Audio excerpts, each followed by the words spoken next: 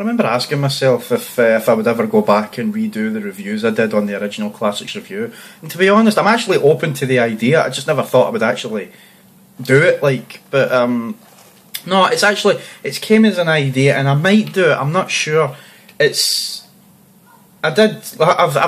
my videos before, and looking at them now, I wish I could go back and change a lot of things that I said or presented them a lot better. Now that we're in an era where most videos on YouTube are in 1080p HD and all of that jargon, and there's loads of people doing more gaming videos, I don't feel as shy about doing them as I used to. I mean, if you go back and you take a look at the videos that game that I've played since I was like that I used to do, I look so introverted and awkward, and I didn't make eye contact with the camera a lot, and I still don't really make eye contact with the camera. It's a horrible habit, but I never used to be. I'm not as bad as I used to be. I mean, if you go back and look at my older videos and you look at my eyes, you'll see I look around as I'm talking, and I don't really like talking to the camera. I'm a bit awkward. It's so weird, and I've said to myself, I would like to go back and I would like to do them again.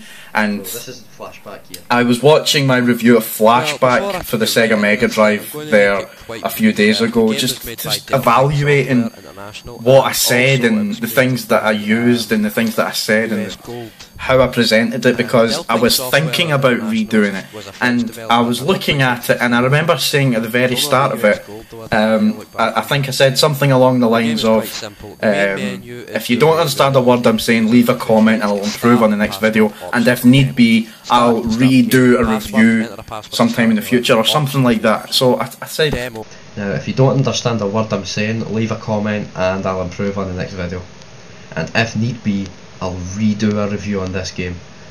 But right now I'm just going to try this now, and it's my first review, so go easy. It wouldn't be a bad idea, I don't think. I've seen other YouTubers go back and re-review their games or whatever. I think IGN said that they were going to go back and re-review games that may have changed in future, and so that's smart. That's a smart thing to do. They said that they were going to re-review some of the games that would always be constantly updated. So for the likes of World of Warcraft, the Elder Scrolls Online, League of Legends, or any games like that, or GTA Online perhaps, I reckon they could go back and re-review the games as they keep coming out. Are they as good as they were now? Steam does this feedback thing where you can look at how good a game is by looking at its, I'm going to say, score next to a game that you're thinking of buying. On the right hand side of the buy screen, it tells you whether or not people like the game or hate the game, or if it's recommended, or if the feedback is mostly positive or mostly negative.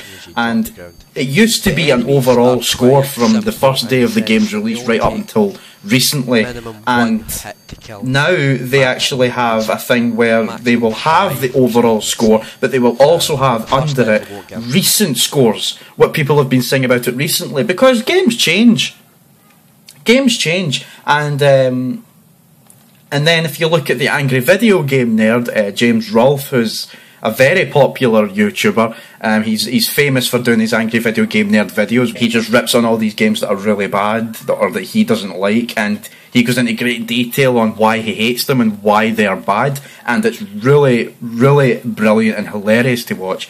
And he actually went back and re-reviewed a few games that he originally reviewed, and said that he wished he could go back and do them again, because there was a few things that he wished he could have said, a few things that he wished he could have reanalysed and presented better. And I've noticed that it's not a bad idea to go back and do what you used to do and reevaluate it and re-release it, and I think it's a good idea. So I'm thinking about doing it. I actually am thinking about re-reviewing my Mega Drive games that I used to review in my original series of Classics review, and bring them back and update them a bit. And if anyone has looked at my YouTube channel, I can't imagine a lot of people would, if anybody, but anyone who knows me and has seen my YouTube channel, you'll notice that my review of Flashback for the Sega Mega Drive is one of my highest viewed videos on my channel.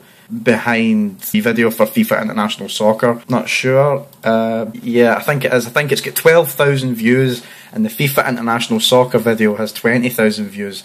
And I'm looking at it, I'm like, in 8 years it's amassed 12,000 views. It's the most viewed review video that I have, but yet it's so poorly edited and poorly done, and the quality is so bad, because when I do Mega Drive games, I do use an emulator to record on the screen, and back then my computer wasn't powerful enough to record on a major resolution, so I had to shrink the videos down to size just to make them play, just to make them look better, or not so much look better, to make them play smoother, and the result was a very pixelated mess that was fine to me at the time, but looking back at it with the equipment that I had, it's just terrible to look at now.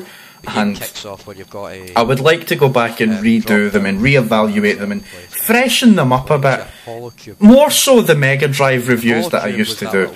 I would like to go back and review them again and re-release them and just see how they fare in comparison to what they used to be to now. So I am considering it. I'm really considering re-reviewing all my old games and re-releasing them, because I have had feedback on various different forums and threads of people saying that your intro is obnoxious, you need to do this with your videos, you need to analyse these different things. And recently, on the last 2 Classics review episodes that I've decided to split categories of topics of the game, such as graphics, sound, and all that stuff. Whereas before, I was doing the review based on watching the game footage that I edited and talking over it as the video went on. So I was mixing myself up, and I wasn't giving myself enough time to go through it. And because you had a limit to make your videos under 10 minutes, you felt under pressure, or at least I felt under pressure to provide a good, decent review. And I was only 17, 18, 19 at the time, so my reviews were amateur at best. I'm not saying they're not amateur, they're still amateur, but I think I could do a little bit better. So, yeah, I'll think about it. Watch this space if you actually watch any of my videos, but will I go back and re-review my original Classics review games? Yes, I might. I will consider it. I think I went a little bit overboard with this description, with this vlog, so I think I'll leave it there. So this has been Gamer Bhoy talking here, talking to you on Gamer Bhoy Gaming, where I play the games that you need to have. Thanks for watching Improv Vlog, and I'll see you on the next video. Cheerio.